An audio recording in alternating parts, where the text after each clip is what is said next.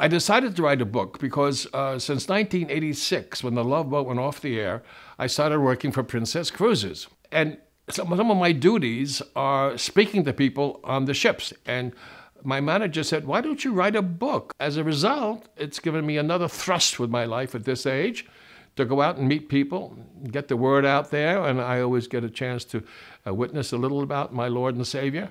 I'll tell you how I got the role of Captain Stubing on the Love Boat.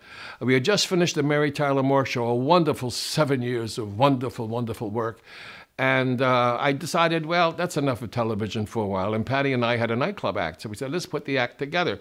But I got a call from my agent. There were a couple of different things they wanted me to do, pilots, and I really wasn't interested. And then Aaron Spelling called, and he said, I want you to do this pilot of the Love Boat. I said, let me read the script. So I read the script. Patty read the script.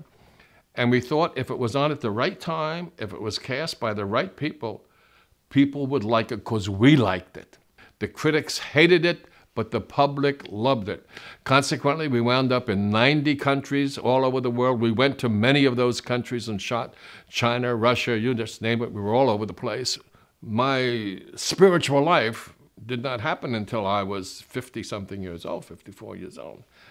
So all the rest of the book is all about my dreams, my overcoming, my success, my dealing of life as an actor with a bald head when I was young, buying a second-hand hairpiece. I think that some of the stories are just so funny. When Betty Davis came to our house for dinner, and it was a total disaster, I think it's one of the funniest stories ever. I hope people enjoy it as much as we do, because we experienced it. And so I think there's a lot of wonderful humor in there, a lot of maybe heart-tugging parts of my life that are in there. And basically, I hope they have a good time. And then I hope they do think about their lives after, about if they're not fulfilled, how they can be fulfilled.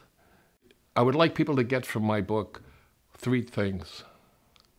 Don't give up. Forgiveness. And most importantly, that Jesus is Lord.